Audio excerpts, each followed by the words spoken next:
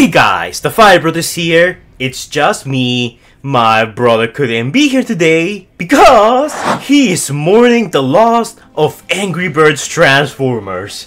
R.I.P. Angry Birds, may you rest in heaven alongside fellow Cybertron and War for Cybertron, at least until they resurrect from the dead, whenever that is. Anyways, these are the jokes. I hope you guys are enjoying them. News around Transformers 1 have been pretty negative lately, so negative in fact I'm kinda sick of talking about them, so let's talk about something more fun, and that is cut content. Because surprisingly enough, Transformers 1 has cut content. Now granted, it's not as much as Rise of the Beast, but that's because Rise of the Beast was a pretty messy movie from the get-go. Like, I wouldn't call the production of Rise of the Beast a nightmare, but I will in fact say that it could have been handled a whole lot better. When it comes to Transformers 1, there is much less room for cut content, but there's still plenty of things worth talking about. And also, before we go on, spoilers for Transformers 1 if you haven't seen it already. I assume most of you guys have seen it by this point, though by these box office numbers, it looks like the rest of the world still hasn't. But let's hope that that picks up in the upcoming weeks. Anyways, Transformers 1 was a really great movie, stellar movie. There was much less cut content for it because they knew what they were doing from the get-go and there was less messiness than something like from Rise of the Beast. However, one huge thing that I've seen people discuss lately, and I know for a fact was part of cut content, was Mirage/Chromia. So, as you guys may know, in Transformers 1, when Orion Pax and D16 are entering the race, they're a hair away from winning the race. But then they suddenly get roadkilled by Chromia, who transforms and starts yelling at the camera like a crazy lady. But actually, fun fact, did you know that originally, Mirage was the one who was gonna win the race? So this is allegedly, is still not entirely confirmed, though there's really good evidence pointing to that fact, that during the test screenings in that scene, Mirage was the one that was gonna win the race and not Chromia. And henceforth, the reason why Chromia here looks a little bit like Mirage, you can sort of see it if you squint your eyes a bit. You can tell that on like RC, Moon, Racer, Firestar, and a bunch of the other female Transformers in the movies, you can tell that Chromia's head resembles the Generation 1 version of Mirage far more than Chromia herself. There's also the whole thing about Mirage getting an Icon 5000 team toy. Now, Mirage was never exactly physically seen in the movie. I mean, he was seen, or at least lookalikes of him that, you know, without a cog, but we know Mirage was in the race, so he had to have a cog. Yeah, I know, it's kinda confusing. The fact that Mirage was the one who got a toy and Chromia didn't despite winning the race is bizarre. So that has kinda like credence to this theory that Chromia was added into the race last second. And she stole Mirage's moment of glory. Exactly why this change was done, we don't exactly know. In all honesty, Blur, Override, and even Mirage I feel like make more sense of winning the race than Chromia here. But alas, it is what it is. However, that's not the only character that was meant to be in the movie and was only taken out. So recently on Twitter, Jason Schreier has come up with a few very interesting looks at the concept art for Transformers 1. Now this is early concept art and it's working with an early version of the movie, so henceforth why things like the Tomb of the Primes here doesn't exactly look like the one from the movie. However, something very interesting is that we can see the Autobot Aerobolt from Robots in Disguise 2015. Yes, the same Aerobolt that recently appeared in the 4th anniversary, you know, Studio Trigger animation. Which, by the way, I made a whole video covering that whole thing and every single cameo we see in there. So, you guys wanna check that out? A link is gonna be in the description down below. And we see that Aerobolt here serves as some sort of guide for our main group, being Elita 1, B, Orion, and D16. Aerobolt's design here is really in line with his Robots in Disguise counterpart, with very little change. We also get a very early concept art look at Alpha Trion. He looks a little different in all honesty, but for the most part you can still tell it's him. Not gonna lie, I still like this look a bit more than what we actually got in the movie. And right next to him we can see Jetfire. Now Jetfire was put here by Jason Schreier because he said he really liked Jetfire, so he wanted to have him here an excuse to draw him. So he may have or may not have been, you know, originally intended to be in the movie. However, it is widely speculated that originally for this scene it was just not gonna be the Primes getting killed. Originally we were gonna see the High Guard also participate on this fight, or at least see their corpses around. And it sort of does make sense considering that Jetfire here is a flyer type of character. So my guess is that there were gonna be, you know, the Flyer, the High Guard, the Seekers as part of this fight that, you know, trying to defend the Primes before eventually, you know, witnessing Sentinel Prime's betrayal and, you know, just going rogue, which is what Starscream claims to have happened. Yet when that scene played out, we never saw any of the High Guard there. So this whole thing does match up to that. So this all got leaked with the Studio Series toy when we first saw it, but originally, Optimus Prime's axe was meant to be blue.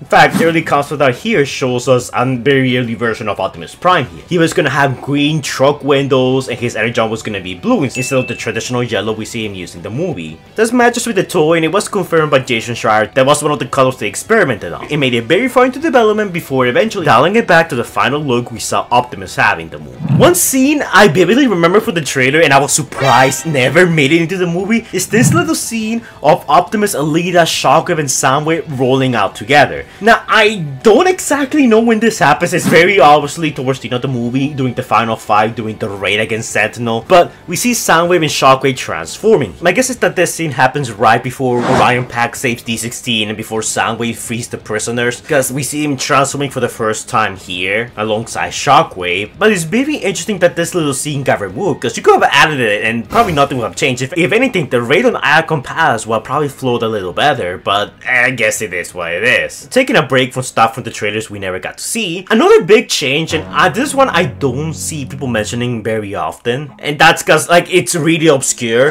but that is Megatron slash D16's previous backstory. So like we all know, in the line continuity, Megatron was a gladiator from the pits of Kaon, and also a rapper.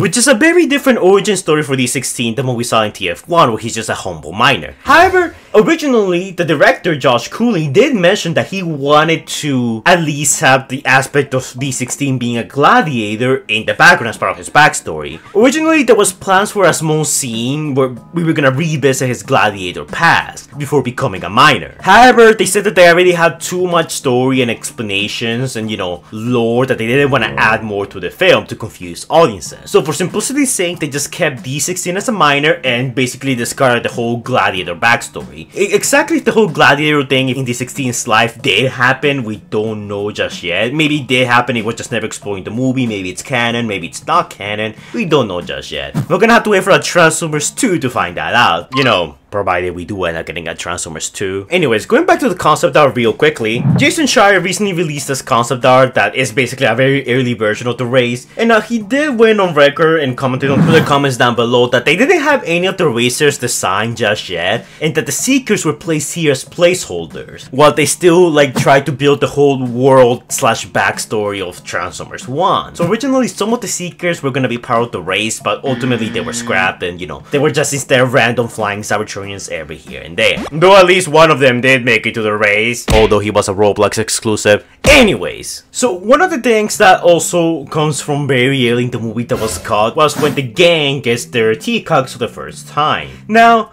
it is very hard to confirm these reports because these are alleged and these are from way back when, before the movie got released. But I remember vividly one of the most credible sources, which got most of the movie right apparently, and even gave us the early sketch of D16 and Orion Pax, which turned out to be true, so that was a pretty reliable source. I remember that our source made the claim that in the movie when Orion Pax, D16, and everyone else got their T-Cogs for the first time, they started transforming into various different shapes. Some will be, you know, shapes, some will be like different vehicles like motorcycle, cars, trucks, planes at one point. And that's something that never happened in the movie. It is possible that originally the moment where they get their T-Cogs was gonna be played more for comedic effect, like, oh my god, I'm shifting and I can't control it. You know, kind of what ended up happening during the fight against the Death Trackers, but earlier before that. Kind of glad this got changed, because again, I feel like the movie already had way too much comedy and needed more serious moments, so I'm glad they decided to cut that out. Another thing that got cut out is several pieces of dialogue from the trailers. While some of these are very small lines that are very inconsequential and stuff, other ones are more, I don't know, important. So just very quickly, I'm gonna summarize some of them. You two, come with me. Darwin's "You Two, Come With Me" was cut. Bumblebee's little "Woo" got cut. We've got these powers for a reason. Alita 1's comment about powers also got cut, and this was really interesting because if you think about it, Bumblebee, Orion, and D16 all got a thing, you know, some type of power slash ability to enhance them in combat. But Alita 1 never really got anything. So maybe that line got cut off because Alita 1 gets nothing, so that line will make no sense. I really don't know, honestly. For thousands of years, We have been at war, but before we were enemies, we were like brothers. Orion packs his little speech about how him and Megatron used to be friends before becoming enemies. That was never in the movie. Or my theory here is that originally the movie was going to start with narration from Optimus Prime, you know, recalling how everything started and how him and D16 were basically brothers at one point. You know, bringing the whole thing of like, we were brothers once from the Michael Bay universe full circle. I low-key wish this was kept, but I understand why they got rid of it. Maybe it's just me, but he's different. Yeah, no, I picked up on that. I picked up on that too. The comments that Leader 1 and B do in relation to Megatron were also not in the movie. What happened to my best friend? The infamous "what happened to my best friend," which me and my friend group, we meme a lot. Surprisingly enough, that also wasn't in the movie despite being in a lot of the trailers and TV spots. Where's Optimus Prime? There is a bit of trailer deception for the final trailer. The two guards, KQ-12 and KQ-1, watch my video covering all the movie characters. Those are the names. Ask where Optimus Prime is. I don't think it's even then, because I don't think they sound like that in the movie, but they asked for Optimus Prime. And this is weird, because Optimus Prime is not born till the end of the movie, so my guess is that this was just exclusively done for the trailer. Still kinda weird though. There are more small little lines here and there that got caught, but I feel like those are the only ones that really matter, or at least the ones that are the most interesting. Anyways, moving on. An early draft of the movie had a scene where Orion and D16 were playing an arcade game together. Yes, Red Alert wasn't the only gamer in the movie. They were gonna play an 8-bit version of The Touch, but the gag was eventually dropped, although the arcade machine and a different reference to the song was made into the final film. Originally, the film would have ended on a smash cut of the film's title, accompanied by a rendition of the classic Transformers theme song. However, Cooley decided that the scene would be overly self-referential, and instead asked Brian Tyler to make an original composition to close out the film to be cool and hip with the youth, and that's what we ended up with, If I Fall. And I'll be honest, I don't like it. Now look, I'll be honest here, I'm saying in the past, I don't like rap, it's not my genre of music, but I'll be completely honest, I like On My Soul way better. I feel like it was better used in Rise of the Beast, it had more, I don't know, like, I buy with that a whole lot more than If I Fall, which I honestly feel like it's way too try hard, and the lyrics are just And personal opinion, I don't like it, like when shows gonna just reference the title of the series and stuff that they're referencing to. It's like the Digimon Digi-Rap versus the Japanese Butterfly song. Like, Butterfly is a beautiful song that has its own message, which still relates to the show and stuff like that, and I just love that so much. And then you have the Digi-Rap, which is just Digimon over and over again. So yeah, needless to say, I don't like it. It goes on the bottom of my Transformers song tier list. And the final piece of COD content that we know and we have for this video is the fact that originally the movie was way different than the final theatrical release. So before Josh Cooley arrived, he saw the first draft and he said it was a silly, joke-heavy script that was very different in tone from the final product. When first brought on to direct, Josh Cooley pushed for a more serious treatment to bring the film closer in line to the usual tone of the Transformers franchise. So if it wasn't for Josh Cooley, the movie was gonna be more in tone with the first trailer instead of what we ended up getting. So Someone in the House was making really bad decisions because Josh Cooley had the right idea to add more seriousness to it and people loved it. Hopefully for Transformers 2, Hasbro and Paramount will learn their lesson. And also fire Lorenzo while they're at it. But yeah guys, that's pretty much all the COD content we have for Transformers 1 so far.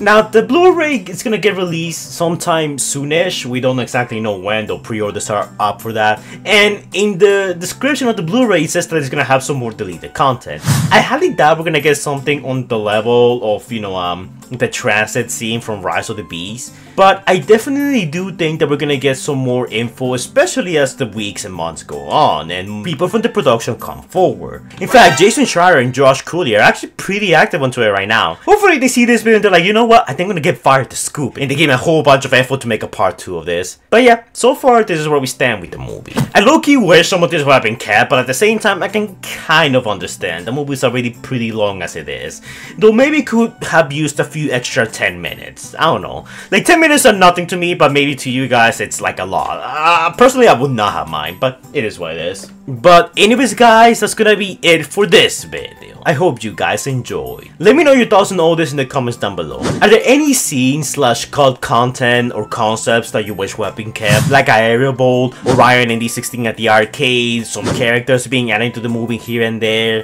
Let me know all about that in the comments down below. Transformers 1 has just broke the 75 million mark at this point, which is about to cover its budget at the very least. It still needs to gain a whole lot more before we can call this a success or a complete failure. So if you haven't watched the movie, I highly recommend you do. But so far we still don't have the numbers for the first 2 days of October, so until those drop, it's very hard to say how good or bad the movie is doing at the moment. But yeah, let's hope for the best. But anyways guys, that's it for this video. Hopefully you all enjoy. As always, don't forget to like, comment, and subscribe. Do all that annoying YouTuber stuff that the algorithm likes so much. And I will see you guys in the next video. Stay safe, guys. Anyways guys, before we go, shout out to our amazing Patreons: Steve Martin, Climber611, Inferno65, Winsolopes Hightower, Scout, Coley666, Silverman, King Sparta, Super Silverform Hedgehog, Xavier the God, Stitch Productions, Scrub Lordo, and Predicting Hunter Plays. And also a big shout out to our channel members: Shin Leviathan Dragon Phoenix, TF Cypher, and Laser Sin. Thank you all for your support guys, it's much appreciated. It really helps me keep the channel going and you get a few perks from it. Link to the Patreon and channel membership in the comments down below with more details on them if it interests you. But anyways, thank you for your support guys, it's much appreciated, and I will see you all in the next video. Stay safe guys!